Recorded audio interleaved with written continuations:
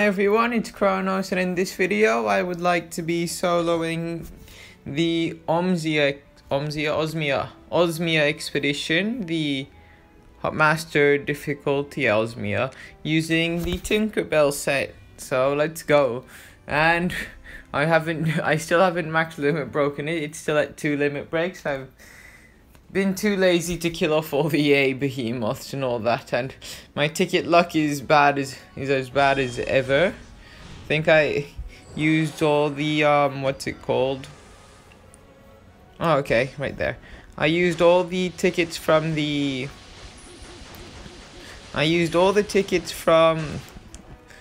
tower defense thing, and a little extra, like 200 tickets ish. And I still haven't gotten an SS from the tickets yet. So, still unlucky with that. But, yeah, and still no light SS Maggie, so that as well. So I'm using Lux Ludicium, or I think that's what it was called, Lux Ludicium. But I want to charge up Vita Aegis before going in. Okay. So this expedition might take a bit longer than the other one because, first of all, Ozmia has Quad Aegis, so luckily it's not a rare. Okay, so when it is in that kind of pattern, because of the triangular shape, you always want to go to the one that only has has 2 routes, I guess you could say. If you go down and it went up there, then you would miss it if it decides to quickly move away. So if I'm here, then I can go down, and if it isn't down, then I know that it's to the right, so it's sort of like trapped. Whereas if I went down to we'll see the numbers. If I went down to 22, it could have run away even further. So okay, we found Ozmia. And now almost 100% of 99% of the time it will put up quad. So I'll start by firing off the beam. So 17k per tick, not bad. This attack you just want to, okay, I failed the roll. You want to roll as it like flaps its wings down. That's when you want to roll to dodge it. So roll. And then this thing spins around about twice, and then I'll put up Vita Aegis real quick. Luckily, okay, dual blades cancel. Yes, please. So I've seen many people say this is so much easier with the light soul bow than the dual blades, but I seriously can't use the here I should fatigue it. I seriously can't use the soul bow. Like, I actually can't. So this attack again, just roll. Okay, that was a fail. Roll as it's pretty hard. It's not just kind of, it's pretty hard to roll when it flaps its wings down. Ow, ow, ow, ow. Not nice, not nice. Painful, yes. It would really help if I max limit broke these things, because like I would get a heal slot and I could put Quad Aegis instead of Vita. So the reason I'm using Vita now is because of the heal. Okay, so roll backwards. Like, I don't know how you predict the way the beam will spin around and stuff, but roll backwards, I guess. You roll and you pray that, damn it, I took the beam twice there. You roll, you pray that you don't get hit, I guess. And then now you have this cage attack. This will just slow you down too, and it will also trap you. So I really don't know how you dodge like the first beam.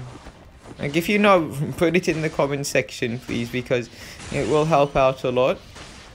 And I try this attack again. Okay, dodged it. Like, for me right now, it's like 50% luck, and this beam is good to fire at the weak. So once it does that charge attack, I think that's the best time to fire it off, because you hit the weak marker, it staggers, and what I was gonna say, something else.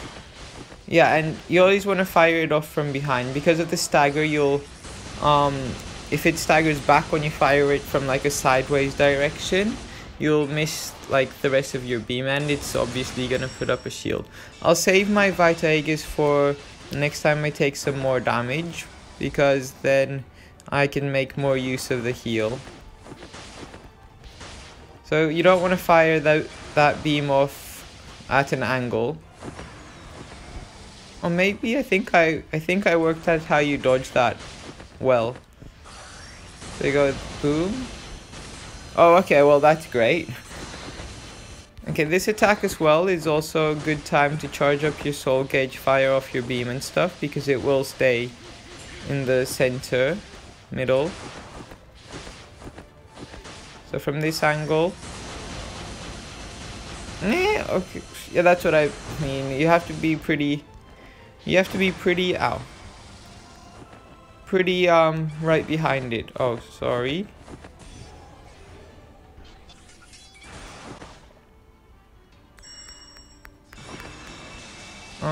Boop. Cancel.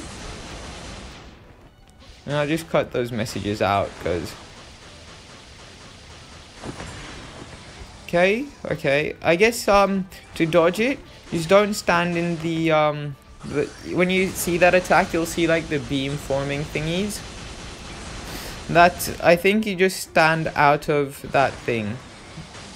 When I say that, I mean, like, you see the beams forming, just, never mind. Pretend I said nothing. I guess I can use the Magi a bit more for some damage. Okay, so sometimes it comes out from the beams directly, sometimes it just completely comes out from somewhere else, but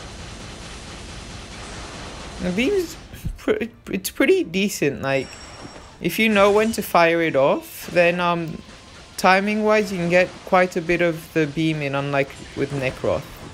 Okay, that was a failed dodge.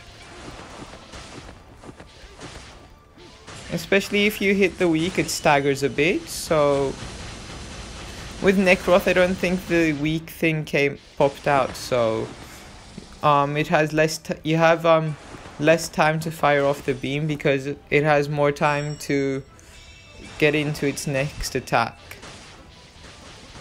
I'm doing a lot better than I thought I would. I just have to make sure that it doesn't first of all, I don't die, and second, it doesn't put up its quad Aegis up again. Hopefully I can fatigue it soon as well. Roll that way. Roll again. Okay, here I'm hoping to kill it. Fire off the beam, hit the weak. Okay, yes. So yeah, this was the Ozmia expedition using Tinkerbell. Tinkerbell can beat bad fairies, yes. Well, that was all for this video. I hope you guys enjoyed, and up next, the giveaway winners. Okay, so for the giveaway winners for the 150 gems, we have two winners. So the winners are Wilbert Lopez and Reaper Lord, or LRD. Typo, I'm not so sure, but yeah, congratulations, you two. Your gems will hopefully be in your gift boxes sometime next week. Well, yeah, that was all for this video. I hope you guys enjoyed. Bye.